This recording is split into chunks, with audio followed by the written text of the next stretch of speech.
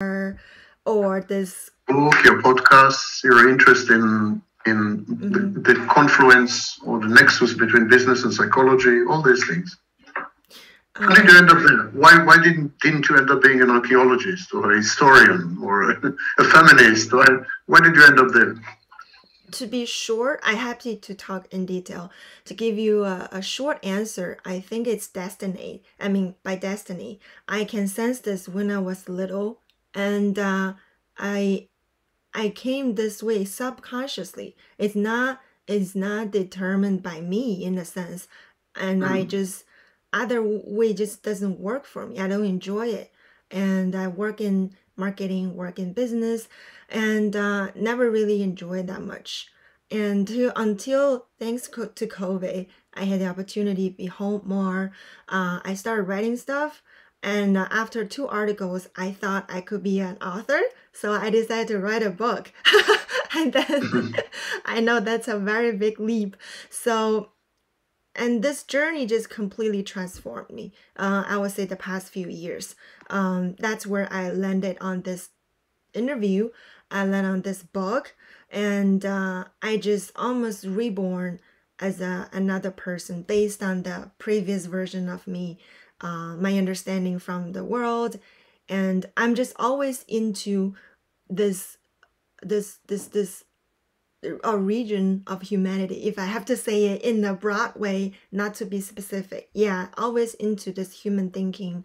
So, what interests you more, people or their actions and choices? Ooh, I didn't know they're separate, but. What interests more? Because you could observe the actions and choices of people without knowing much about the in-depth psychology. You could attribute to them all kinds of motivations, which are facile and easy. But actually, there's a big depth. So some people focus on the depth, and some people focus on the facade, on the appearance. Depth. Which is it? Which is it for you? Depth. The depth? Which one is the depth again? It's the human thinking or the people? The human thinking. People are like an archaeological site. They have layers from different periods in history. Yeah. And these layers are underground. They're invisible, but they shape the contours of the land. And so people don't realize that they are walking on an ancient Roman road, or that their homes are built on top of homes. So it's the same with human psychology. We have layers and layers and layers of personal history. Yeah. And we think that we have rational choices and a decision-making process which is structured and algorithmic. But actually, we are driven by this archaeology. And this is why we have today the burgeoning field of behavioral economics, which essentially says that people are not rational agents, that they are driven and motivated by what Freud used to call depth psychology, deep psychology, depth. Yeah. Interesting. Sam, so in this case, you could come and see a neighborhood and you say, well, let me describe the neighborhood. There's this street, there are traffic lights, there's this house, there's these gardens, and that's okay. Or you could come to the neighborhood and say, okay, there is this neighborhood, but before that, there was a colonial neighborhood, and underneath it, there's a Roman neighborhood, and underneath it, and so that's the depth psychology. Wow. Oh, wow. I like that glass of wine. Is it dry or sweet? So do I. I'm attached to it. You're attached to it. One glass a day? Dry, of course. Dry. I like dry.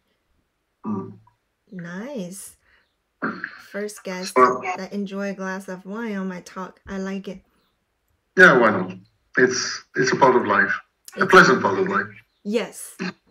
I do like dry wine. Were you born in the United States? No. You're not? No. Do I look like? What do you think were I born? You're not. There's no such thing. There's no such thing as an American look. I mean, it's very diversified. So yes. You might as well been born in San Francisco or something. It's not doesn't mean anything. The way you Or look doesn't mean anything. Africa. Thank you. So where were you born, if I may? Can you guess? I'm sure No. you've met people. Well, I thought maybe mainland China, but I'm not sure. You're not sure? Okay. I am born there. And my last name kind of sold me already. The last name Wang. It's a very typical Chinese last name. Oh, there are huge Chinese diasporas all over the world. So your name means nothing. You might as well have come from Paris. Yes, you're so right. Yes. I like your deep understanding of this this thing. Yes, it could be from everywhere. You're right. Yeah, the name doesn't mean anything. But so you were born in mainland China, and then you made all the way to the United States as a student? Yes. As a student? Yes. That's wonderful. Thank you. And then you decided to stay. Yes. Why, if I may? I feel good. I can't describe exactly why, but in a general way, I feel good. Physically, mentally. I can't say why. Of course, some reasons, nice environment, and also maybe the culture. But I'm not too sure now after being here for so many years. I think deep in me, I'm definitely a Easterner. I possess those Eastern culture mentality, but I'm also very enjoying the way people communicate freely. It's also very deep in me. I can't hide that. I just feel more myself in every way. Yes. So if you had been in China now, you would not have fit in? You felt you would have been... For sure. For now, for sure. Now, for sure. But even before, I wouldn't think it would be the best place for me. I think so. In many ways. So you've made all the right choices. Well, also thanks to my parents, I can say I'm the one fully made a decision on this. But my parents definitely didn't expect me to be here for so long. They were sending me here just for school, and they were expecting me to be back after several years. Didn't happen. So you have no siblings? No. One child policy, right? In China. Yeah. That's why I'm asking. Even though they changed it. They changed it. Now it's three child. Now it's three child policy. Yeah. Right. But no one wants the second child. No one wants the second or the third child. Yeah. No. Now up to 3 are allowed. Oh, well, you know better than me. Yes. But no one wants children anywhere, not only in China. It's a general trend. Childbearing is collapse. In all industrialized nations, the replacement rate is under 2.1. So that means the populations will shrink dramatically by 2050. Not only shrink, but become much older. About aging, 25, right? Aging, yeah. About 25 to 50% of the population, depending on the country. Sam, I couldn't see your whole face. Like, you can't see my whole face? Many people would appreciate this. Many people would be very happy with this. You're complaining. Why are you complaining? I have to. I want to see you. Here I am. My entire face. Yeah, I like your presence. I like this cozy space that you have. And I love it because I've been watching your video. That's exactly where you at when you're shooting all this YouTube, and it feels so special to see this in person, virtually in person. Thank you. I'm surprised by your background. Why? Tell me, please. It's very minimalistic. Minimalistic. Interesting. What do you mean? It's minimalistic in the sense that you have meshed wire. Chair. Oh, you mean this background? Oh, I thought about my background. No, the background behind you. Thank you. It's very minimalistic. It's clean. It's not cluttered. It's clean. It's straight lines. It's very Corbusier. It's very so it's very modern. Thank you. You're absolutely right. It's a minimal style. Yeah. Yes. It's very, very modern. Not even postmodern, but modern. It's functionalism, what used to be called in architecture functionalism. Wow. It's very nice. Thank you. Thank you. Yes, I like it. It's clean. It's Clean. clean. Yes. Yeah. Simple. I wasn't like this before COVID, by the way. You All weren't like this that before? I wasn't into minimal style, minimalistic style, or I wasn't aware. But now I'm just more. I don't want distractions. I want things to be. If I can get two, I don't want three. Yeah. Oh, who knows? Maybe I'll change. You're a bad consumer. You can tell me. Maybe I'll change one day. You're a bad consumer. You don't want three, you want two. Yes. You're going to destroy the global economy single-handedly.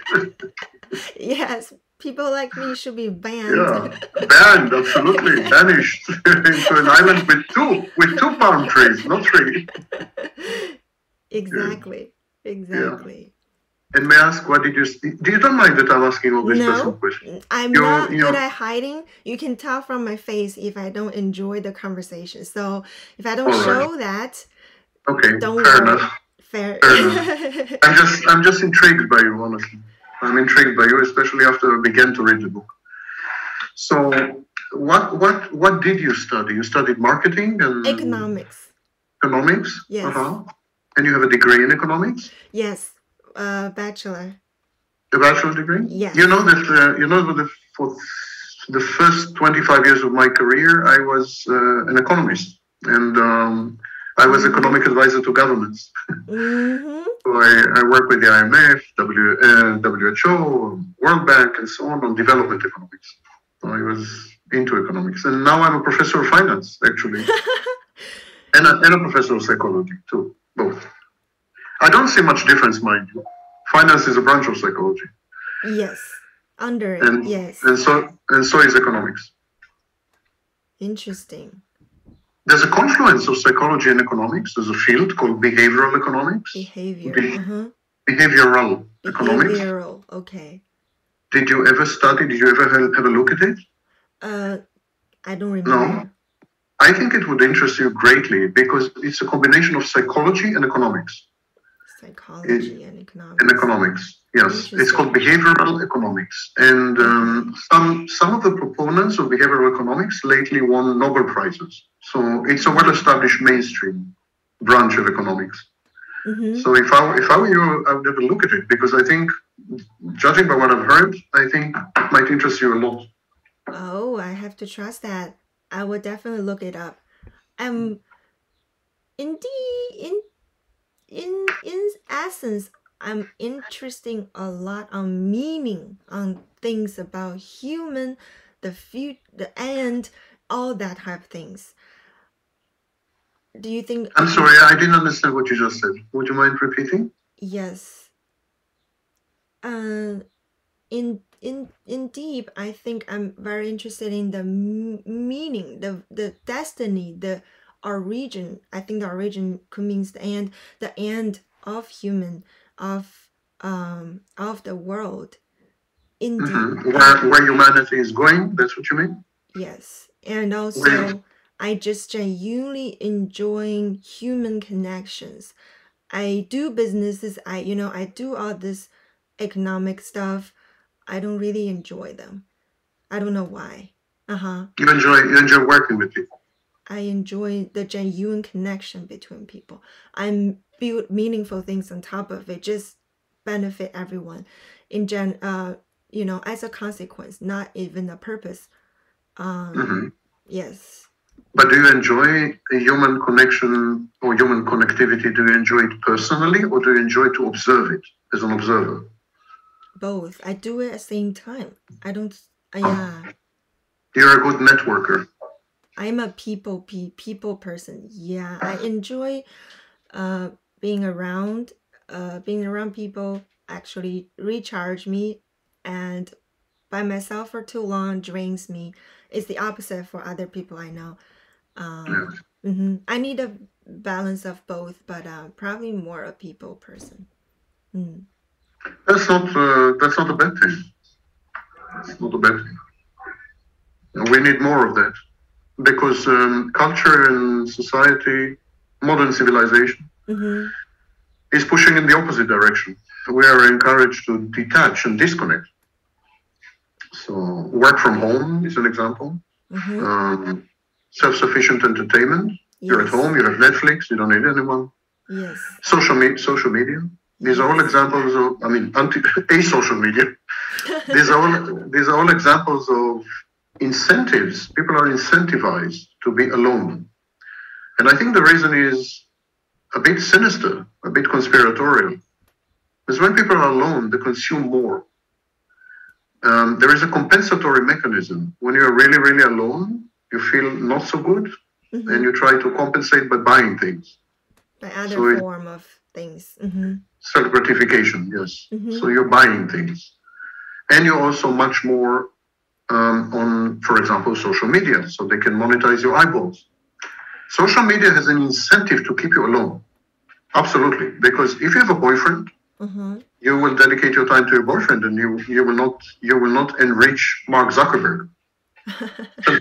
Very simple. It's either or. It's mutually exclusive proposition.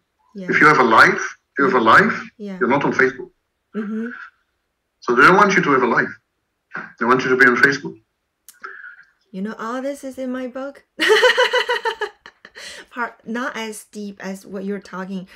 That's why I guess I was originally drawn to you.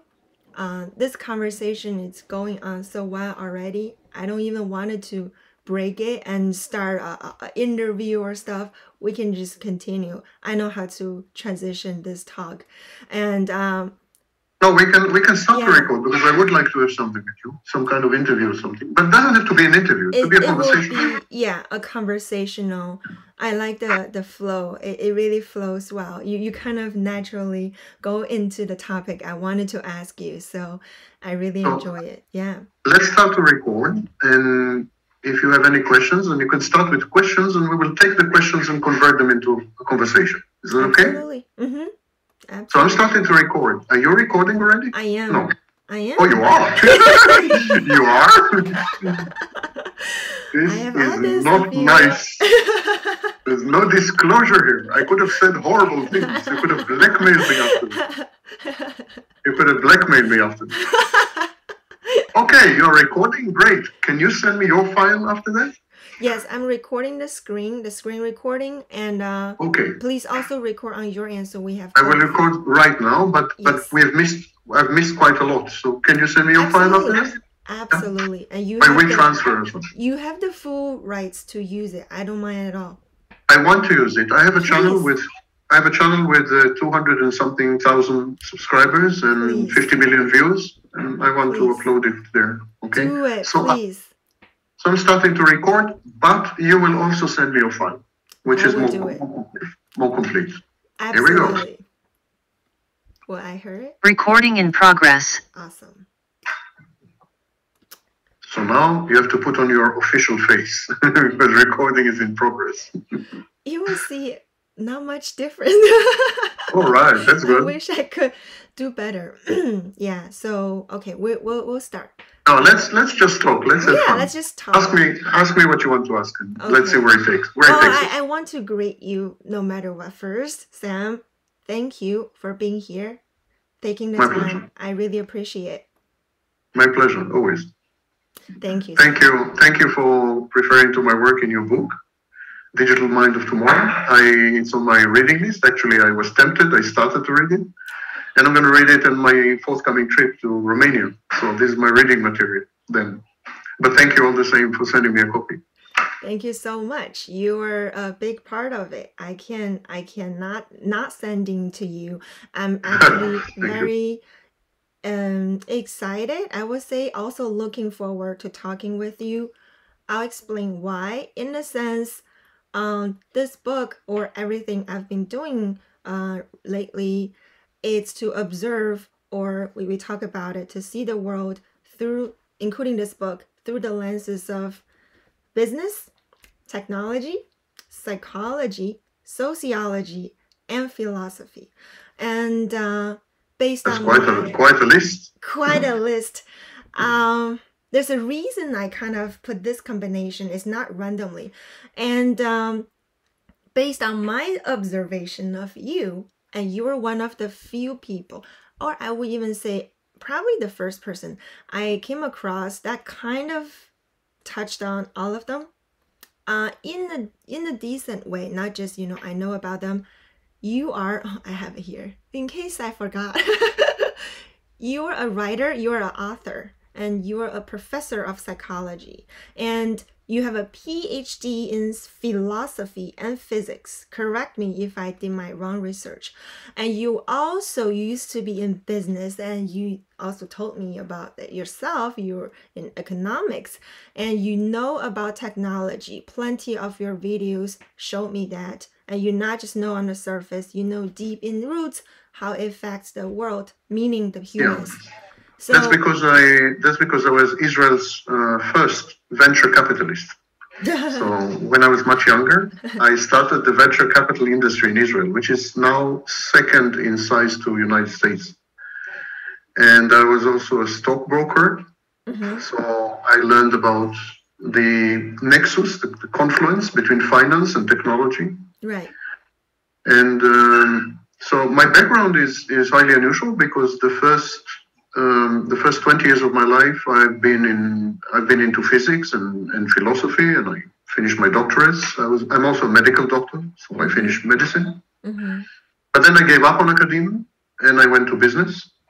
And then within business, I focused on commodity trading. And then from commodity trading, I branched out into finance, and from finance to venture capital and technology. And I'm talking like 50 years ago, 40 years ago. That's when it was not that popular. And then the last 25 years, I've dedicated to psychology. And in between, I was an economist and economic advisor to governments. Now, if you live as long as I have, you will also have 9 or 10 careers. That's totally normal. Don't be too impressed. It reflects my age. Thank you. Thank you for being so humble. I do know people also work their entire life on one occupation, and also people like you. I appreciate both of them. And yeah, thank you for sharing. And now we know you quite a lot based on your professional background. This is the question I ask almost all my guests. Now tell us about you as a person with 3 words, meaning if you have to choose 3 words to describe yourself, what are those words and why you chose them? I am fiercely protective of the truth.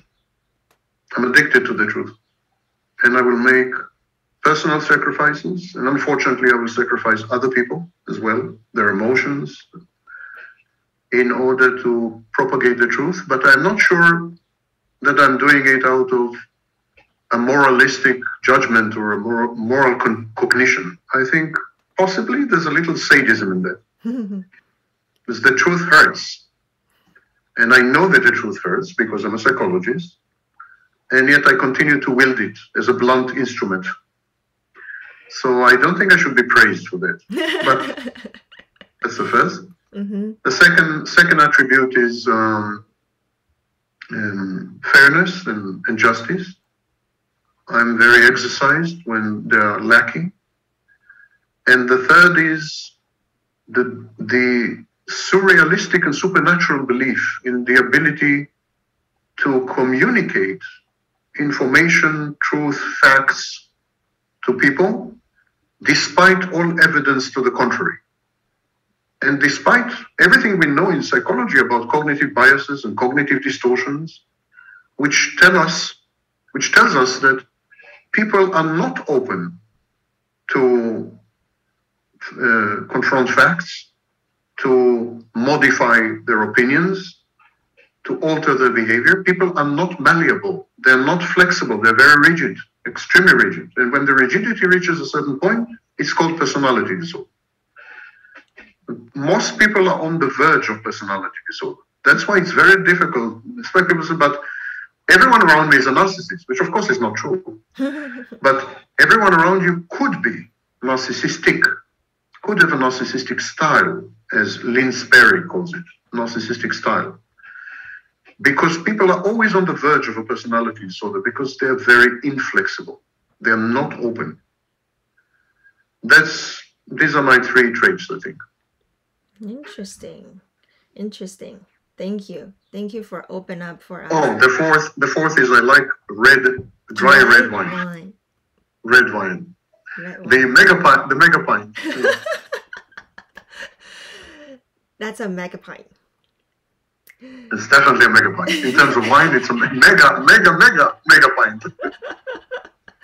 A mega pint. Thank you. Thank you. So now, ready for the questions? Always. Always. Are you ready for the answers? That's the question. Always. All right. Then we make a perfect pair. Yeah. So, hear me out. So, what's your understanding of the following terms, following words, and what is your understanding of the relationship among them? These are the words: heart, mind, brain, intelligence, and consciousness. 5.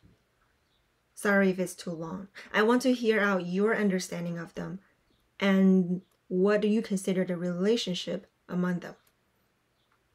Intelligence is the capacity to observe connections between ostensibly separate and disparate phenomena and objects. So it's what we call synoptic view. Intelligence is the ability to have a synoptic view. This ability to connect generates insights. And insights allow you to reframe reality in a way that yields new information, which you can then leverage to obtain favorable outcomes from the environment. In other words, intelligence renders you more self-efficacious. But what people fail to understand is that intelligence is like electrical energy. It's a resource. It's like electricity. It's a utility. It can be used by the positive aspects of your personality, or it can be abused by the negative aspects of your personality. It's neutral. It's value neutral. Not so the heart, what you call the heart. The heart is, of course, a pump, a very simple pump. And that's not what you meant, I assume.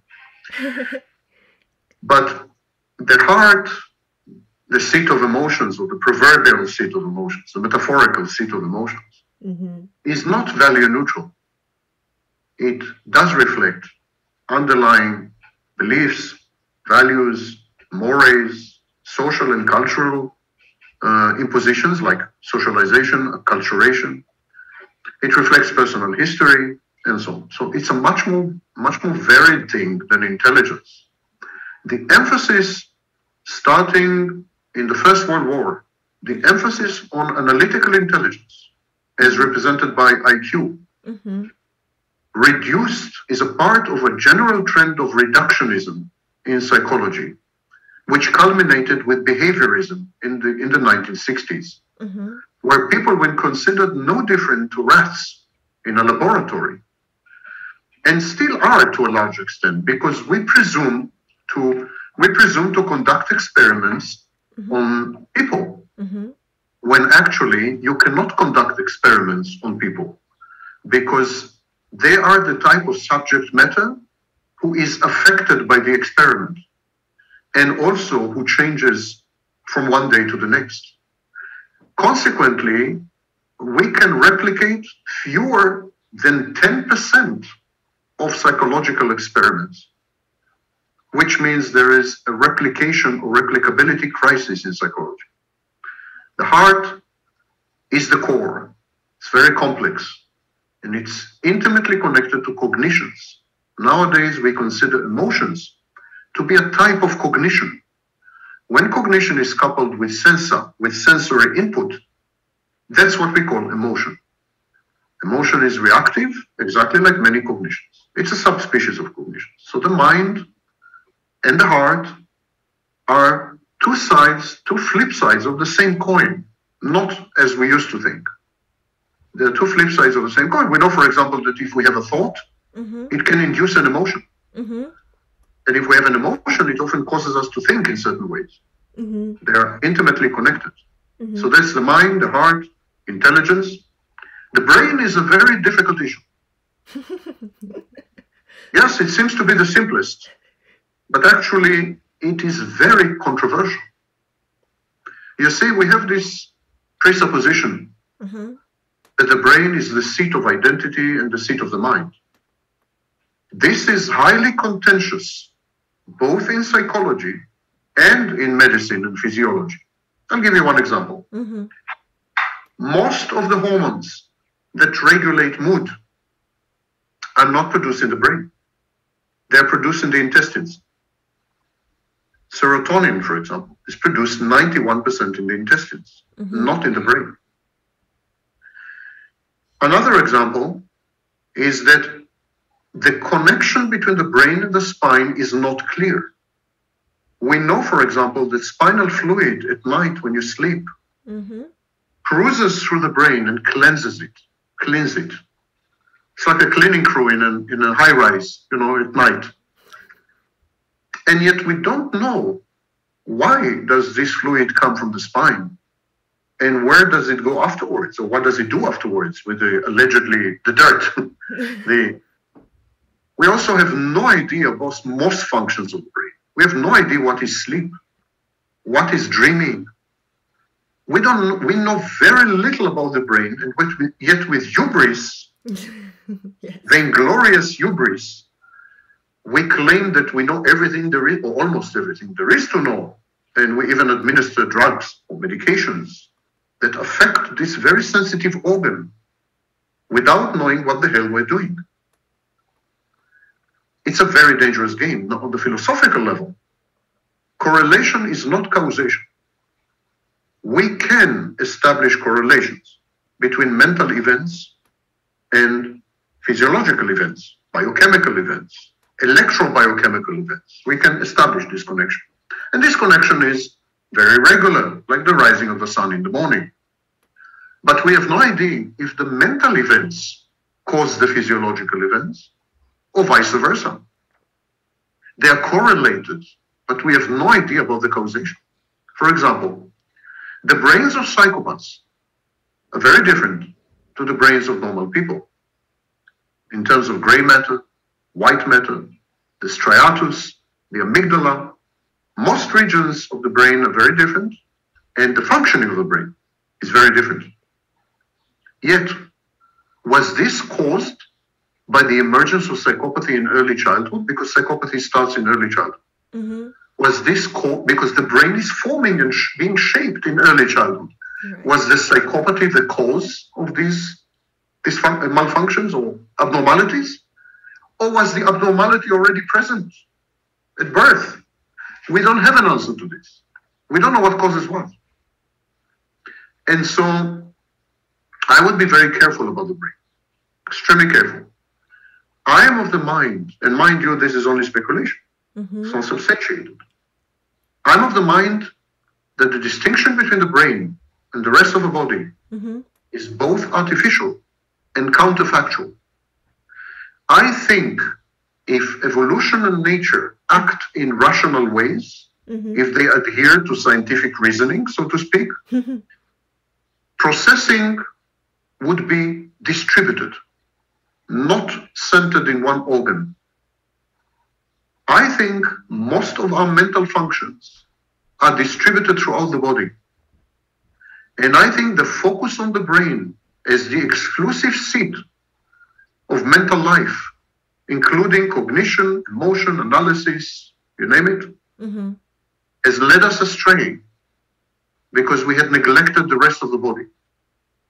I fully believe that there is what used to be called distributed parallel processing. In other words, what we call today connectionism. I believe the whole human body is one giant laboratory of mental life. Now we know it's partly true because, for example, when we amputate people, there is phantom limb syndrome, where the person continues to feel the missing limb long after the missing limb is gone. It seems that there is some kind of processing going on the local level. We know that the gastrointestinal system has a mind of its own. In essence, a second brain. We know that many areas of the body are not connected to the brain. And yet, they continue to function perfectly. We know there's a lot of information that doesn't reach the brain at all from parts of the body, big parts of the body. And finally, we know that the brain consciously registers less than 5% of the information it receives. Less than 5%. Right. And what the brain does, it generates on the fly models, simulations of reality. When you're listening to me, when you're looking at me, luckily for you, you observe only or absorb only 5%. What you're doing, you create in your mind an image and a simulation of Sam Vaknin. And when you're listening to me, because you listen only to 5% of what I'm saying, you're filling in the blanks. There's a series of heuristic extrapolations in the brain, mathematical models. Everything is happening in your mind, not outside. And I refuse to believe that all this is taking place only in your brain, because if we were to meet face to face, I would have an impact on multiple organs of you, not only on your brain, even if I don't touch you. For example, I would immediately exchange with you a molecule which contains 100 items of information about my genetic and immune system. And that is totally unconscious, non-deliberative. So, vice versa, I will also send you my molecules from my body to yours. Is this an interactive process from both? Yes, you're sending me a molecule, I'm sending you a molecule. Whenever people meet, they exchange this molecule. All people, in all settings. But you see, people affect each other at a distance. For example, some fields of the brain extend up to 100 meters.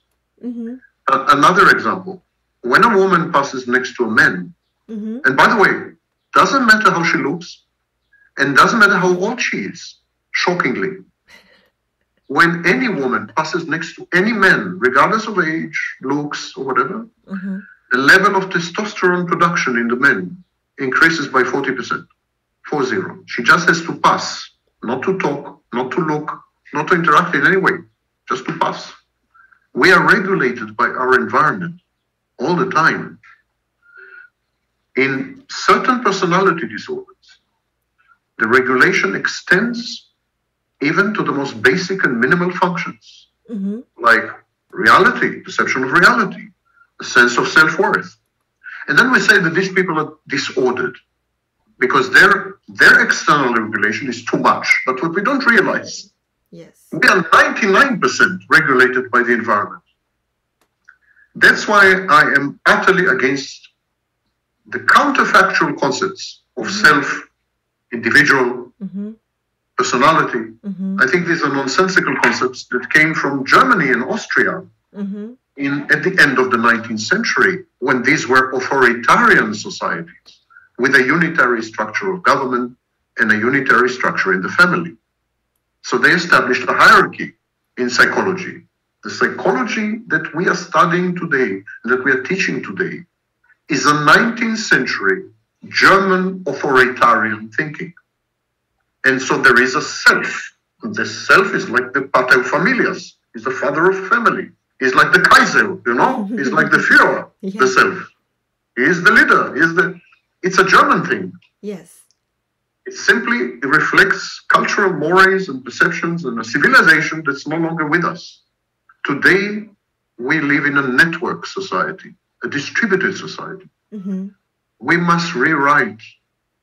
I'm proposing to rewrite psychology from scratch, getting rid of antiquated concepts like self and individual, and replacing them with self-assembling networks of self-states.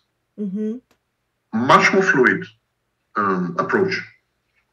So we have to rewrite. Does that mean human changed, or the previous understanding was limited? How to approach this? Everything we do in science, well known that everything we do in science is affected by our culture, cultural context, our society, beliefs and values we hold. The people who created psychology were Germans. Mm-hmm. Wundt, Freud was in Austria.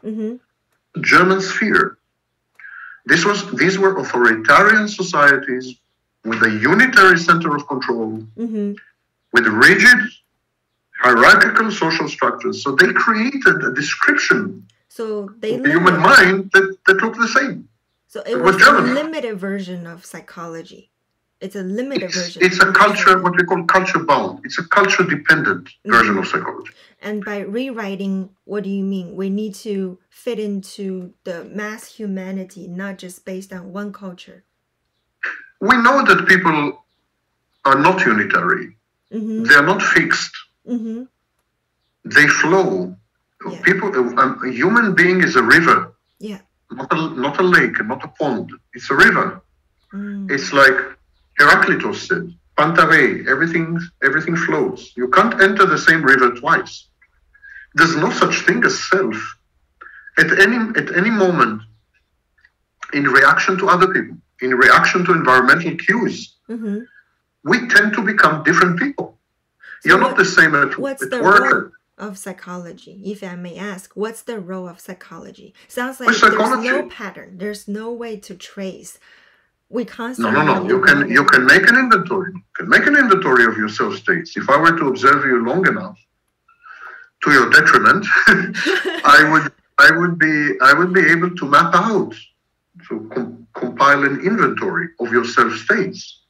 So I would know that you have, I don't know, 8 or 9 self states, and that when you are subject to humiliation, rejection, and abandonment, your self state is psychopathic, which is the case in borderline personality disorder. They become secondary psychopaths when they're rejected, abandoned, and humiliated.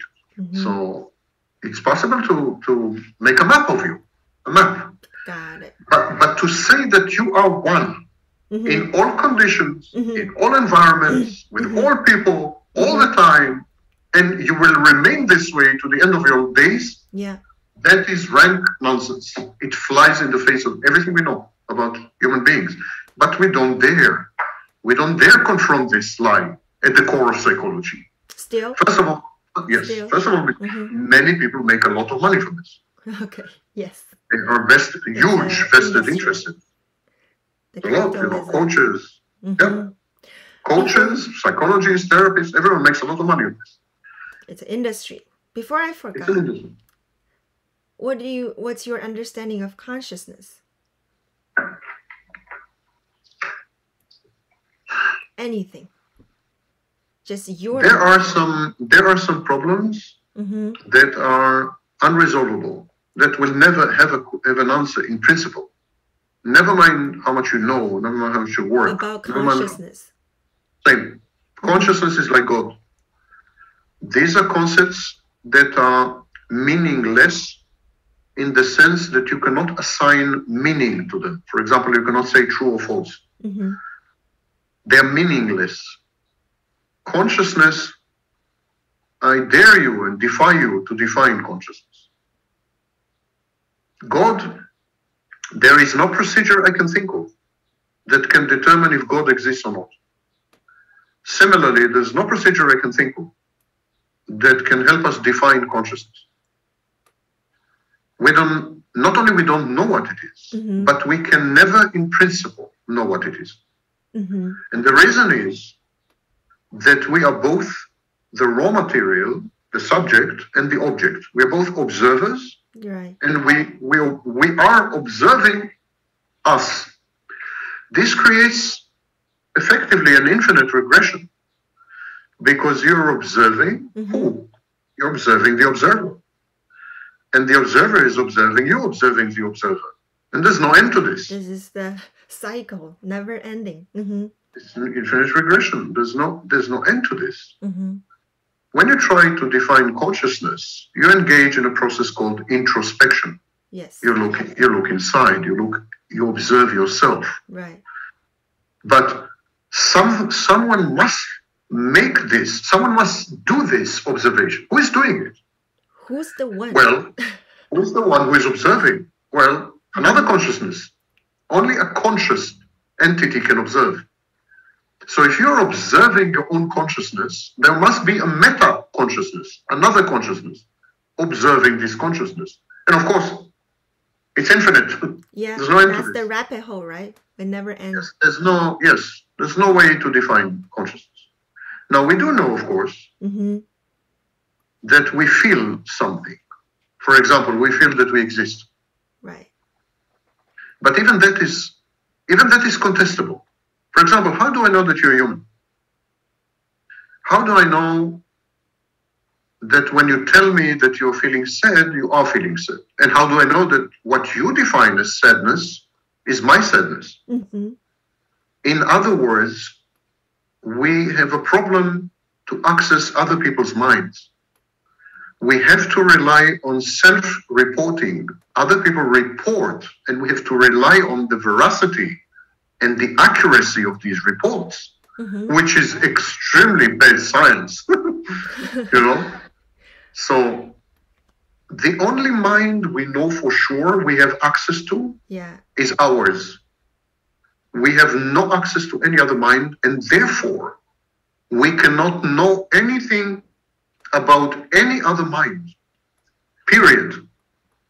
The assumption that you and I have anything whatsoever in common is fallacious. End of story. Because you can't prove it. And you can't falsify it. It's not subject to the scientific method. Prove. Scientific.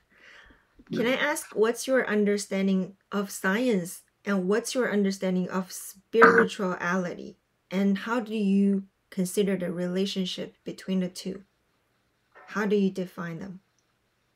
Science is a method. Yeah. To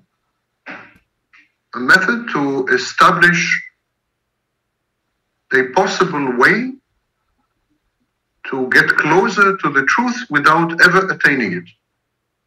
Without ever attaining it. Without ever attaining it. It's a method of organizing observations in a way that will yield predictions that we can then falsify. Right. If these predictions cannot be falsified, it's not science. Science, therefore, relies crucially on the ability to be wrong. Science is not about being right, it's about being wrong. That's not me, that's Karl Popper. So, science creates theories, and then all the scientists, once there's a new theory, all the scientists are trying to destroy it, trying to prove it wrong. I mean, scientists have been trying to prove Einstein wrong for 100 years now. Everyone is trying to prove Einstein. People were trying to prove Einstein wrong within a few years from the publication of relativity theory. They were measuring light around the sun. You know, they were trying to prove him wrong. This is what science is about. Proving theories wrong. To get closer to the truth. The belief is that as we eliminate what is wrong, exactly like Sherlock Holmes said.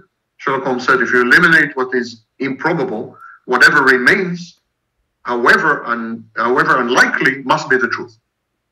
So science is the same. Science is eliminating. And then by process of elimination, science believes that it's getting closer to the truth. But science is a religion. It's a belief system. Science believes in the scientific method. Science believes in falsifiability. Scientists believe that observations have value and are somehow connected to reality, and not, for example, to the human mind. Because I can construct a case easily that everything we see is not real, but a simulation. Easily. David Chalmers, the famous philosopher, even thinks this is the case. So, but there's a series of beliefs that underlie science, and in this sense, it's a religion. It's a faith-based system. Spirituality is the kind of thing that I avoid because it's indefinable, exactly like consciousness and God. I don't think anyone agrees on what is spiritual. Any two people agree on what is spirituality. I think spirituality is the feeling of transcendence, the feeling that there is something beyond you and beyond the world which cannot be captured with reason. So spirituality is anything that cannot be captured with reason, but with, for example, belief, faith in God, for example, or And so we have two competing systems. Yeah. One system uses reason Yes. to get closer to an alleged ostensible truth, which maybe doesn't exist at all. The very concept of truth is very contentious. Mm-hmm. And the other system is based on a leap of faith, as Kierkegaard called it, is based on the belief that you can glean knowledge, even if it's only your knowledge, idiosyncratic, cannot be communicated. For example, in a mystical experience, yes? You can glean knowledge not using reason, using other means, many other means, even mushrooms. But you can glean knowledge not using reason. So these two are in competition. And yes, they are mutually exclusive. Anyone who tells you that religion and science are compatible or that has no idea what is religion, has no idea what is science. Science is not compatible with religion because it's the religion of reason. And all other doctrines and ways of thought and schools, they are not based on reason, while science is.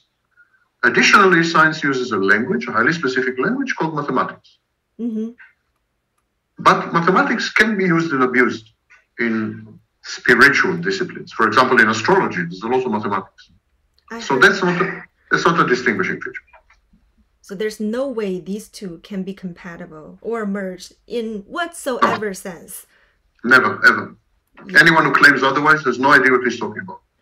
And I heard a very interesting thing. I heard that mathematics people they have the highest chance to get the mental disorder. Is that true? I'm not aware of this correlation. I may have missed some studies, but I'm not aware of this correlation. Although there were very famous mathematicians like Nash, mm-hmm. who was a schizophrenic, mm-hmm. but there were mentally ill people in many other disciplines. So I'm not sure there's a necessary connection. Mathematics is a language. Mm-hmm. It's the rudiments of language. It's mm-hmm. a language reduced to its base elements. Mm-hmm.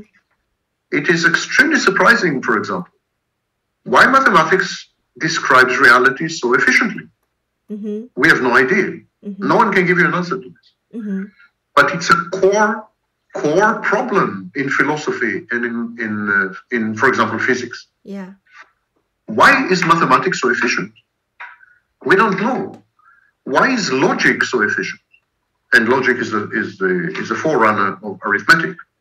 And so why these languages, let's call them formal languages, mm-hmm. why formal languages are so efficient when the world is not formal?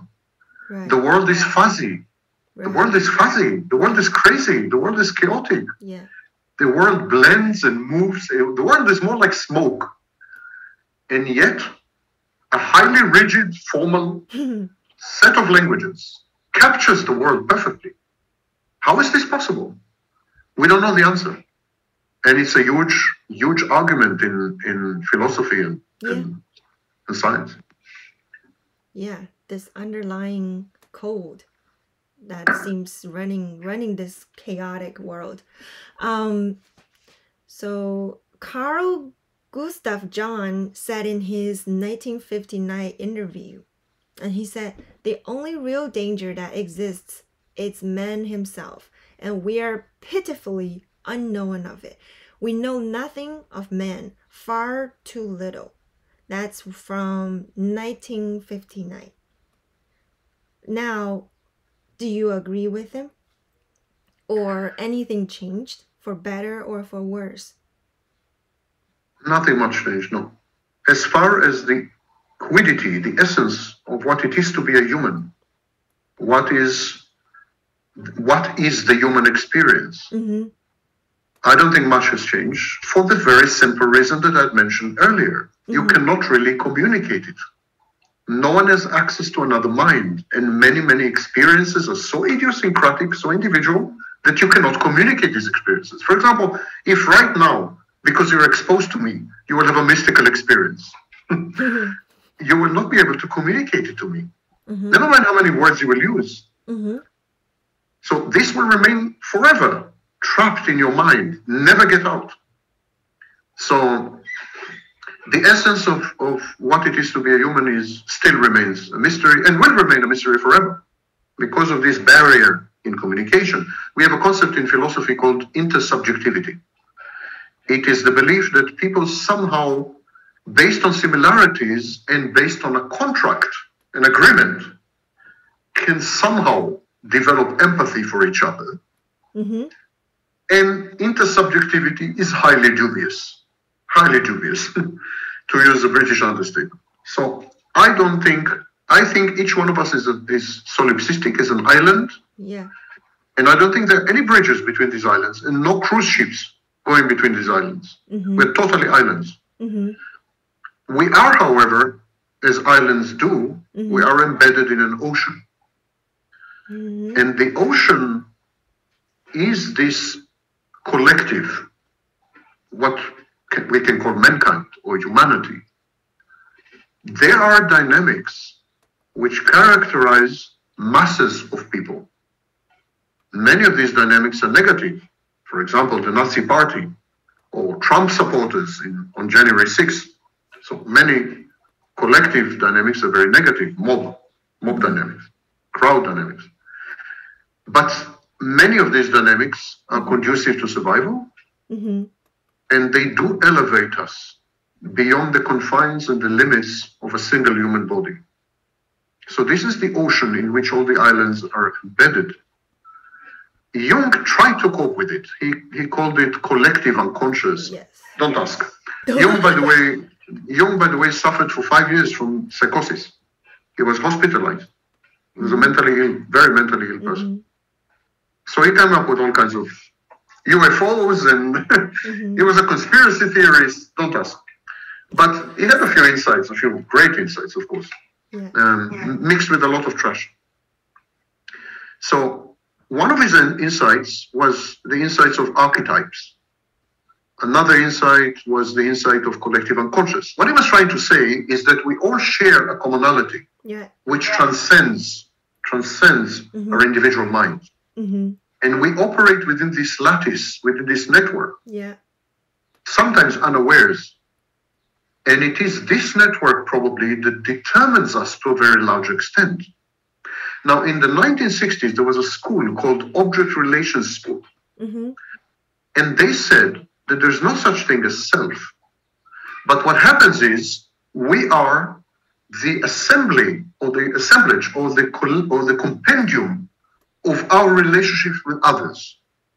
So we are the end result, the culmination of our relationships with everyone in our lives.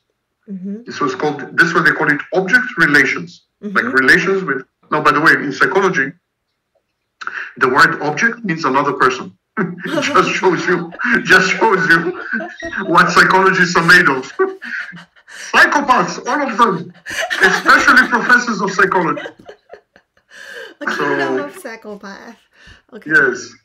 So in a very long answer to your question, I believe that we should to find meaning and significance and direction and all these things, we should not look to the human body or human mind, but we should look to collective dynamics. I think it's another mistake in Western psychology, mm-hmm. psychology in the West. Mm-hmm. Again, you see the influence of culture and society. Yeah. Western societies are individualistic. Yes. So the psychology is the psychology of the individual. Yes. When actually I believe that 90%, if not more, of the relevant dynamics mm-hmm. are not individual at all. They're social. They're collective. Yeah. Holistic, yes. But you see again the effect of culture and society on so-called science. That's why I don't think psychology is a science. It's a pseudoscience. So you approve science, but you don't approve the psychology in this science system. I'm a physicist. Mm-hmm. I'm a physicist. Mm-hmm. There's a new theory that I developed in physics that is now becoming mainstream, and I hope would be of interest to people. What is that? So it's a theory. It's the equivalent of it's like relativity theory, but on different premises. So it's a global theory. It's a theory of everything. We can go into it later if you want.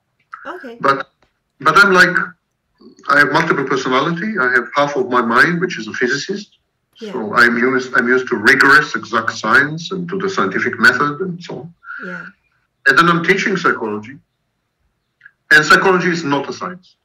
Psychology is not science. a it's a pseudoscience. It's a form of literature. It's a belief. It's a religion. Literature. I would call it literature. Literature. It's descriptive. The greatest psychology to have ever lived, psychologist, is Dostoevsky. No one exceeds Dostoevsky. Not Freud, not anyone. Not the modern, But psychologists want money, like everyone. And they want to be respected like everyone.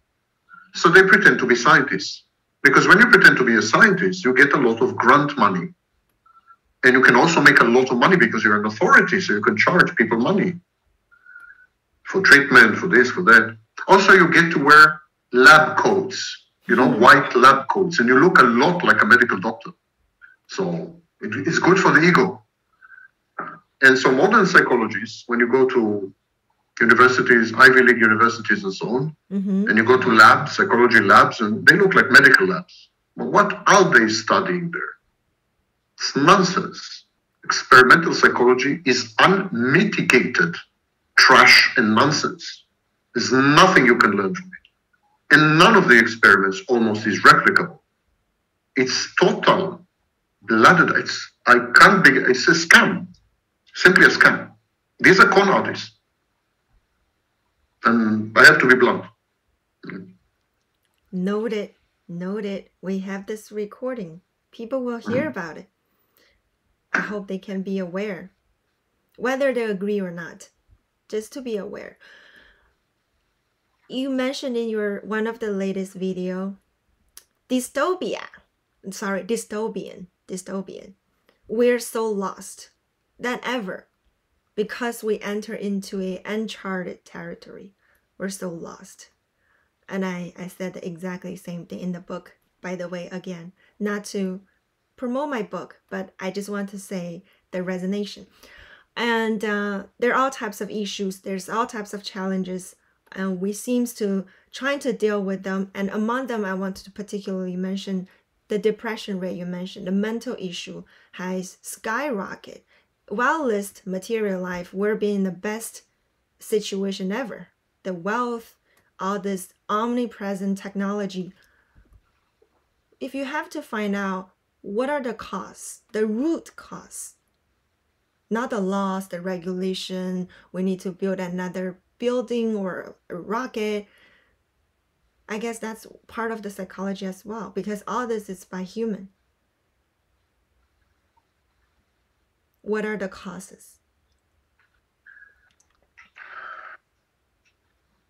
Periods of transition in human history are common. There's nothing special about our transition, because we're in a period of transition, of course. There's nothing special about our transition by virtue of the fact that it's a transition.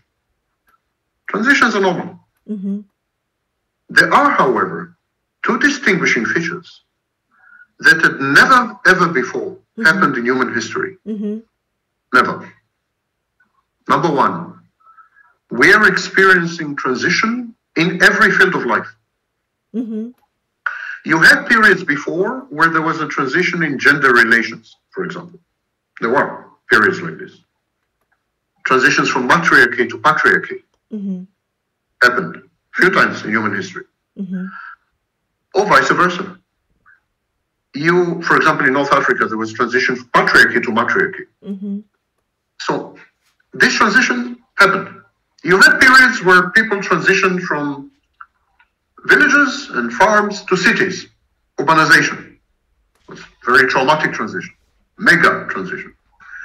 You had periods where people adopted new technologies, which were disruptive technologies and altered their ways of life in fundamental ways. And this also happened a lot, even in the Middle Ages. We think the Middle Ages were stagnant and so on. Actually, Middle Ages were a ferment, a hotbed of technological innovation. Of course, in the 19th century, Industrial Revolution and so on. We had all this. Never we had political transitions. Mm-hmm. In the 18th century, we began to transition from monarchies and empires to democracies. Mm-hmm. The French Revolution, Mm-hmm. the revolutions of 1848. So each transition we had before. Mm-hmm. Never in human history. We had all the transitions at once, which is what we're having today.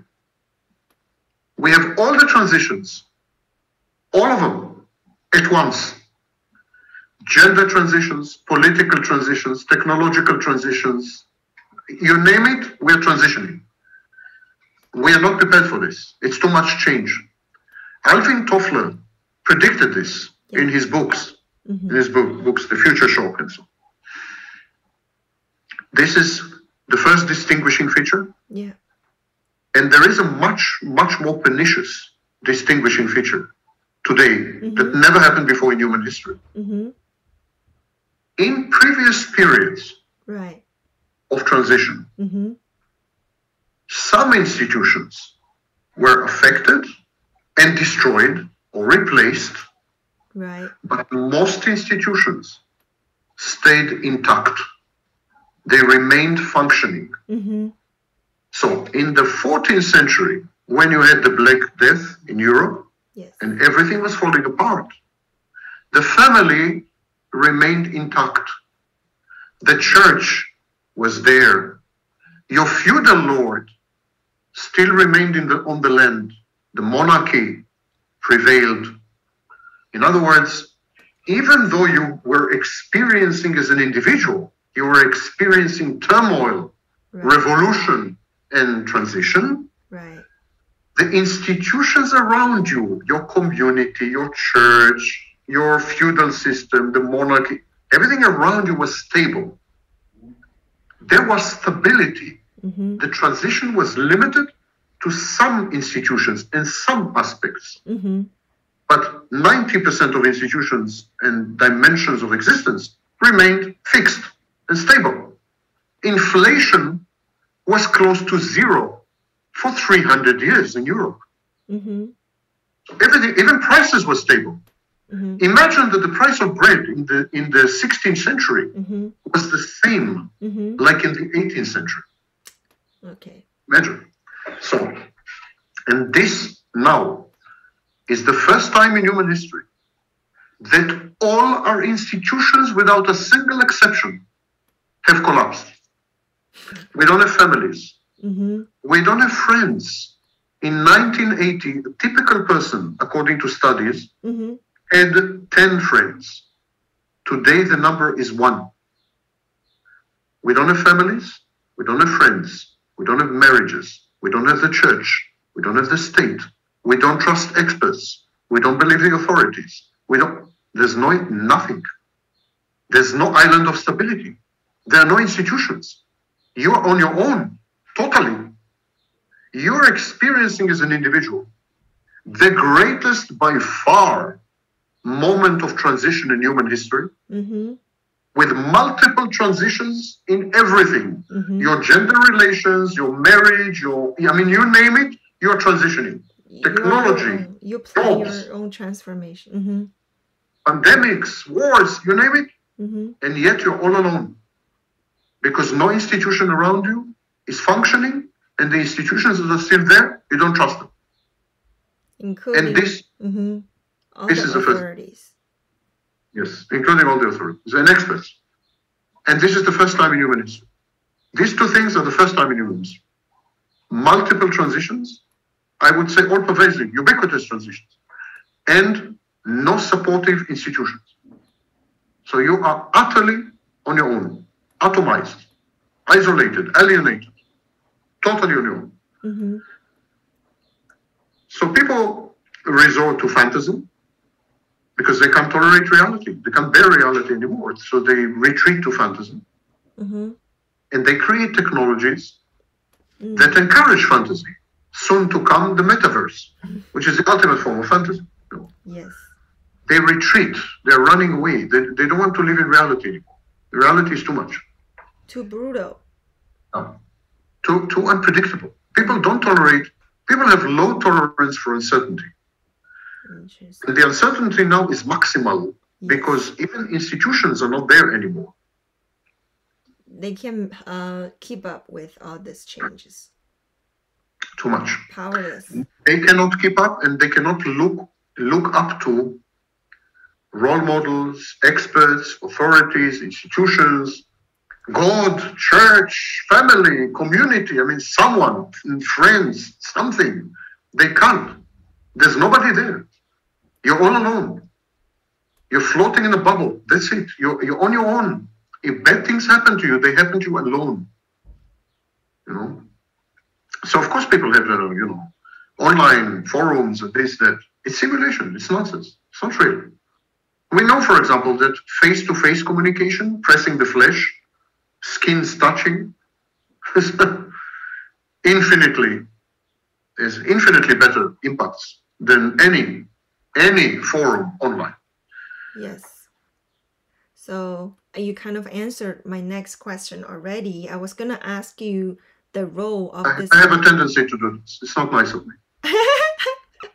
I'm not a nice person. You have the foresight to answer my question in advance. You know what I'm gonna ask. The omnipresent technology. What's the role? And you definitely answered me already. I would say, just to complete the sentence, I would say that depression and anxiety are reactions to this world, and the compensation is technology. Technology had become compensatory. This is another transition.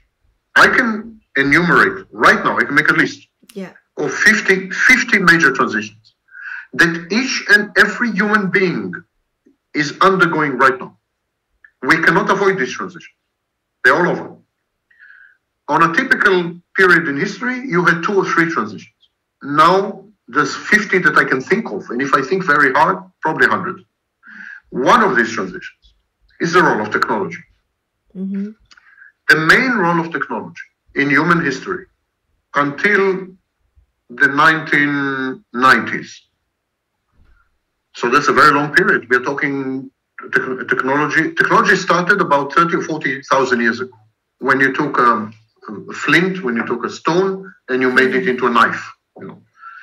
So tool making. Tool making started 40 to 50,000 years ago. Mm-hmm. So technology is old. Until 1990, the main role of technology was to extend your body. Mm-hmm. So if you had a knife, it extended your hand. If you were riding a car, it extended your legs. Yes. If you're reading a book, it extended your mind. I mean, it was all about extending the body. In 1990, there was a massive shift. Technology was no longer about extending the body. It was about escaping reality. It's a massive shift. May I jump in a little question? What's the trigger for this shift? Why? Reality became unbearable. Unbearable since 1990s. It started before. It took time for technologies to evolve. But I would say that around the 1970s, life began to become unbearable. Already. In the United States, you had the Watergate scandal, collapse of the trust in authorities, in the media, in universities, and so on. Then the family collapsed. Starting in the 1960s and 70s, the divorce rate went up to 50%. Then promiscuity, not agentic promiscuity, but promiscuity as a measure of desperation, made it very difficult to form relationships, and couples destroyed intimacy skills. So relationships deteriorated. And today, for example, the rate of marriage is 50% less than it was, 50% less than in 1990, and the people are not compensating for this by, for example, cohabiting. So the general number of relationships is much down. Of course, childbearing, everything is totally collapsed. So in the 1970s, an existential crisis started. It took 20 years for technology to catch up, but you had the initial harbingers of technology. For example, you had dating apps in the 1970s. Already. Yeah. So computers, of course, 1980, you had Apple IIc, you had the first Apples. Before that, you had Commodores and Ataris. So you had harbingers. You could see it coming. You could see it coming. The internet effectively went public in 1990, more or less. So it was all about escaping reality. Technology stopped, no longer was concerned about extending our capacities in our bodies, but became much more concerned about allowing us to escape reality. That's the fundament of the purpose of technology. That's the product. Today, yes. Today, yes. I would say if you look at technology, first of all, innovation stopped completely. I know it sounds bizarre, but innovation actually stopped in more or less the 1960s. I know it, for example, from physics. Yeah. Nothing really new since 1980. I know it from psychology. Yeah. Nothing really new since 1990. I know it from other fields. Nothing really new has happened in the past few decades. Even if you look at this, it's almost the latest Apple. Yeah. All the technologies, all the technologies in this thing are from the 1960s, 50s, and 40s. The core technology. All the technologies. All the chip making, GPS, there's not one technology in this iPhone that was invented after 1960. Not one. We are repackaging. All we are doing is repackaging, and this gives the illusion of innovation. Yes. Even in medicine, I would say, innovation stopped in the 1980s. mRNA vaccines, everyone says they were just invented. They were not just invented. They started 20 years ago. So innovation is dying all over. You cannot innovate if you're not in reality. And most people are no longer in reality. What is the reality? Reality sucks. Big time. Reality are these transitions. Reality is the lack of institutions. Reality is the disintegration of everything you can rely on and everything you've ever believed. Reality is terrifying, absolutely terrifying. I don't blame people for running away from it, dissociating. You know, entertainment is a big thing precisely because of this. What do you see out of this 50 or 50,000 transitions? What do you could see, I would say now, what do you could see? Well, not 50,000, but 50, yeah. You see, the reason I'm pessimistic is because the transitions of the past were very clear. They were like from less to more, for example, less freedom to more freedom. They led somewhere. They were what I call directional transitions. Yeah. They had a vision. They had a vision. Now, not all transitions were good. Yeah. For example, the transition to communism, very bad idea. The transition to Nazism and fascism, not all transitions were good, but all transitions were clear. It was very clear where they're going. Yeah, you could see the transitions today. Transitions today are fuzzy. They're not clear. For example, I will ask you, where is the relationship between men and women going? It's not clear. If you go to Afghanistan, it's very clear. In Afghanistan, there's a transition. It's a bad, evil, vile transition, but it's clear. Yeah, you can. It's clear. Women are becoming third-class citizens. So we don't have this vision. We don't have this clarity, and the transitions are fuzzy. They're all over the place. They're leading nowhere. It's a bloody mess, and people disagree on the transition because when there was a transition to communism, or to Nazism, or to fascism, or even to feminism, there was a broad agreement. It reflected a broad agreement. For example, first wave feminism and second wave feminism, many men agreed with it. Many men supported it. There was a consensus between men and women, which is why women obtained rights and so on, because men supported it.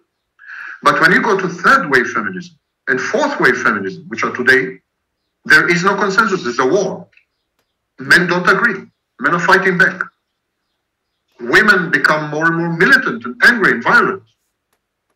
So the transitions deteriorated because they had no consensus. Agreement. They're non-consensual transitions. They're power plays. We're talking about power. Who has more power? That's a very bad state of things, because humanity crucially relies on cooperation. We are a cooperative species, and cooperation relies on being able to somehow obtain a consensus. Yes. If we fail in this, we will disintegrate as a species. Now we think we're a very arrogant species. We think we are here forever. Let me tell you, no species was more successful than the dinosaurs. Dinosaurs occupied every ecosystem, under the sea, over the sea, inland, on trees, you name it. Dinosaurs were in the air, they were on the savannah, they were in jungles, they were on rocks, dinosaurs ruled the earth in the truest sense. They occupied every ecosystem. There were big dinosaurs and small dinosaurs with wings, without, with scales, I mean, you name it. And they're no longer with us, are they? So humans shouldn't think that they are here forever, and never mind what happens. You know. And human evolution is no longer through the genes; it's through culture. Culture is the new human evolution. And if we cannot reach a consensus, this is a good definition of mutation. A mutation in genetic evolution is when there is a change, usually in a gene. In a gene, doesn't have to be, but usually in a gene. A change that doesn't sit well with the rest.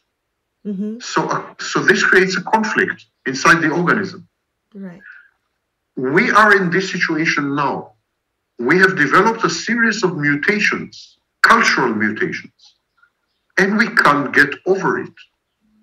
If we don't settle these internal disputes and reach some consensus, we are doomed. We are as doomed as the dinosaurs. Absolutely. We're doomed. Is there any clue about how to settle this doomed situation? Any clue? The first thing is to realize that we are at a serious peril of extinction. And I'm not talking about climate change. I, for one, doesn't think that climate change really threatens us. I think what it means is that we will have to rebuild many cities, and we will have to adapt. We'll have to invent new technologies, of course. It will be a huge transition. But I don't think it threatens our existence. Okay, so it becomes warmer and hotter, and there are extreme weather events. We'll survive. This we will survive. But we will not survive. Conflicts and transitions, which are fundamental to who we are, to our identity, and which we cannot settle consensually. For example, between men and women. The conflict, the irritability, the friction between men and women is not allowing men and women to have relationships. And so when they don't have relationships, they don't have children. This is a real threat. It's immediate threat. And so can you rephrase it's one that example. again? The real threat. What's the real threat in one sentence? The real threat is that if we don't reach a consensus on where our transitions should head, where they should go, then we will no longer be able to collaborate. And I give an example. Men and women don't collaborate on making children anymore. Right. That's the statistic. No? Right. So if we don't collaborate, we're doomed. We will perish. We are not stronger than the dinosaurs. We're much weaker. We're much less successful as a species than the dinosaurs. We don't live in deserts. They did. We don't live under the sea. They did. Yes. They were much more successful than us. Yes. And they're done. Wow. Almost the last sip of the mega pint. I didn't even realize. I time it judiciously and sagaciously. I can see that. I finish my wine when the interview is finished.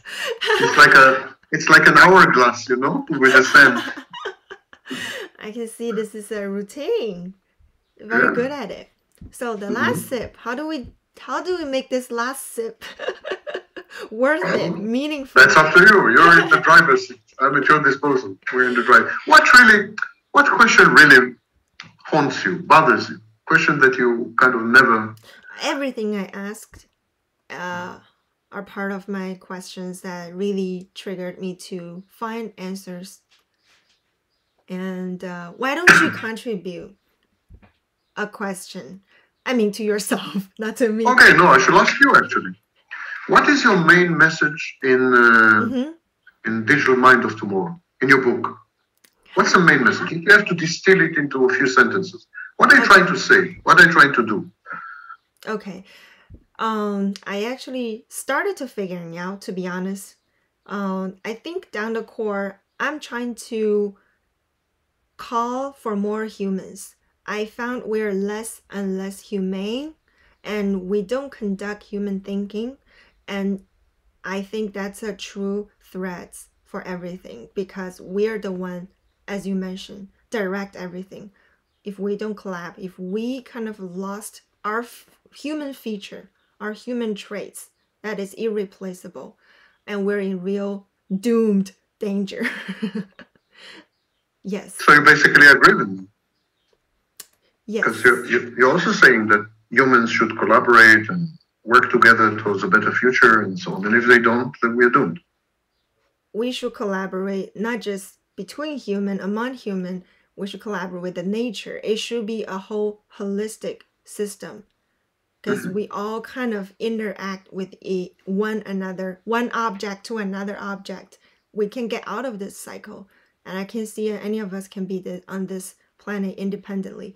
So yes, I agree with you. It's a good point, because I think we have transitioned from life-centered civilizations to a death cult.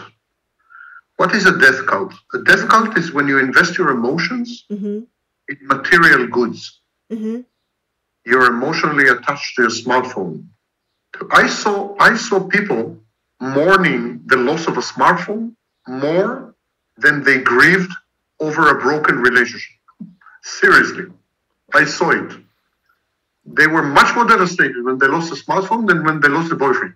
You know, we're invested in material goods which are dead. The objects are dead. It's a death cult. And so we have transitioned into a death cult. And nature is alive. When we had abandoned life as the organizing principle of civilization, and instead we introduced materialism, which is a death cult, then of course naturally we gave up on nature, because nature is life. You cannot monetize nature. You cannot own nature. You cannot trade nature. All these activities are about death. They are thanatic. They are about death. Trading, buying, selling, owning, they're all about death. And now we are beginning to treat each other as objects, even in psychology. We call people objects. We are beginning to treat it as so. If you're an object to me, I can own you, I can sell you, I can buy you, I can bribe you. You know, everything becomes a transaction. The same way I own my glass of wine or my television, I can own you. We are commoditizing each other. We're beginning to treat each other as consumer goods, as consumables. So we consume each other, and then we dump each other. We dispose of each other. We discard each other. The same way you discard an old television because it's a new model. You know? Everything, consumerism is a serious poison, and it is the enemy of a true stewardship of nature. Consumerism is the opposite of nature. Is about death. Nature is about life. So we cut forests. Forests are made of living organisms. They're known as trees. We now know that trees communicate. We know that trees, do almost everything except walk. We cut them down. Cut them down because we need to convert them into dead objects. Then we sell these dead objects, and the people who buy these dead objects, they're made happy because they have a dead object in their living room. I'll tell you how creepy this is. We live in a seriously creepy civilization, you know, where we are surrounded by death and we find it extremely stimulating and wonderful. We live, 31% of us, 31% are lifelong singles. Will never have another person in their home, will never have a living, so they have cats or dogs. They don't have other human beings in their lives. But they have televisions and smartphones and cars, and that makes them happy. Death makes them happy. We celebrate death. It's horrible. Horrible. And here's one thing. Yeah. If you celebrate death, death will celebrate you. If you celebrate death, there will come a moment that you will internalize death. And you will die, and death will celebrate it. Death will celebrate you if you let it in your house. And we have let death into our abode, into our homes. And it's not the kind of guest who goes away. Cheers to the last sip of Mega Pint. Thank you. Dead Mega Pint now. There's nothing there. Wow, thank you. Thank you for this thought-provoking, bold sharing between us. It was a pleasure. It was a pleasure to talk to you. I'm going to turn off the recording now. Okay. And I'm going to ask you something, okay? Sure. Recording stopped. Heard? Recording stopped. I suggest you stop your recording. Can you? Sure.